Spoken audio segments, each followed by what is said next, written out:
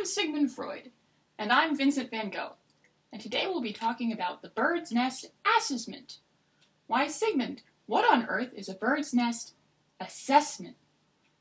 It is an art therapy task used to measure attachment security and learn about a patient's attachment experience. Attachment theory dates back to the work of John Bowlby, who ended up being a major influencer in the realm of psychotherapy.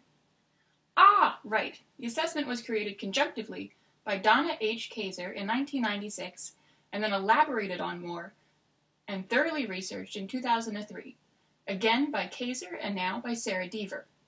It was created to be a less intimidating version of the kinetic family drawing, as you do not have to draw specific people. It leaves plenty of room for projection. The directive is simply draw a picture with a bird's nest. One simply draws a picture, excuse my slip, for a massive window into the subconscious. As a special treat, Vincent and I will be demonstrating the task here today. I don't know if that's a good idea, Sigmund. These can be very personal. We don't always recommend them for freshly formed groups, let alone sharing with complete strangers on public television. Nonsense! It'll be fun! Almost anyone can do a bird's nest assessment, because almost everyone has some sort of attachment. It was intended for use with children, but research has proven that it is useful for a wide variety of populations. Today we will be using 8.5 by 11 sheets of paper, but as Mama Freud always used to say, it doesn't matter what size it is, so don't you worry one little bit, Siggy. Give your patients plenty of options in media. I will be using crayons, and Vincent will be using this pen, because it's the only other art material I could find. I'm a famous painter, Sigmund. Well, as they say, Vincent, sucks to suck. Make do. Normally a patient would be given as much time as they need to complete this task, but as this is an infomercial, we were doing the task in a few seconds. But keep in mind, as a therapist, you would listen for verbalizations and take note of body language. You could also take notice of what is being drawn first and the patient's approach to art making. Check for mood and affect regulation.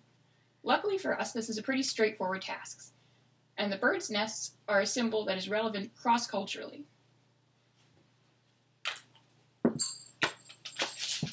Oh my! Drawing. Scribble. Oh, gasp!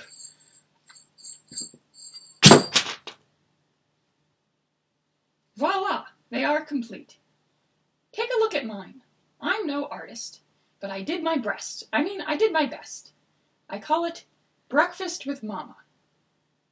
As you can see, this drawing is by a well-developed and normally attached person. Nothing sexual or worrisome here. The nest is well supported by this nice thick branch. Both mother and children are included in the drawing. One of the tiny birds would represent me, and the other is my twin that I absorbed in the womb. The use and variety of colors is also a good indicator of secure and positive attachment. The dominant color here is still brown, which some research extrapolate as meaning an insecure attachment. But it's glitter crayon, and the rest of the image is colorful, so that seems unlikely. But be on the lookout for defenses in the art, like denial and omission of body parts or wings. This is also a good time to pay attention to the developmental levels in the art, as well as the use of space and line quality. Now let's analyze Vincent's. We really don't have to do that. I insist! Ha ha ha! Look and see how sexual Vincent's is. These tiny branches are obviously a symbol of your own tiny protrusions. Tee-hee! And the stars are like floating anuses. Hee-hee-hee!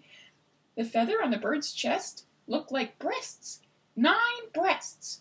Wow! And there's this branch reaching toward the face. It looks a little like a horn, maybe horny? Yes? Literally none of that is accurate. Remember to be open to the patient's interpretation of their own work. Some therapists even have patients tell a story about their drawing as a means to further the projection. Fine. We don't have to talk about your obvious sexual frustration right now. The branch holding the nest is much too small to support it. The nest would fall down at any moment. This tiny little bird is all by himself in the nest, and he's not attached to anybody. He's completely and utterly alone. And you only used one color, which means you are depressed and unattached. You only gave me one pen. Why does this bird only have one ear? Birds don't have ears. Is he hearing something? Or is the ear just another example of an orifice that leads back to your sexual frustration? Sorry, I couldn't hear that part. Oh, that's okay. It's about time for us to wrap up anyway. Let's recap. Kaiser created the bird's nest drawing, or the BND, as a way of gaining insight on a patient's attachment and relationships. It's a less intimidating creation of the family dynamic. The fact that it is only one drawing and fairly universal symbol makes it accessible to anyone. Thank you for joining us today, and happy bird's nest drawing. Catch us next week for our new show, Sometimes Cigar is Just a Penis Metaphor.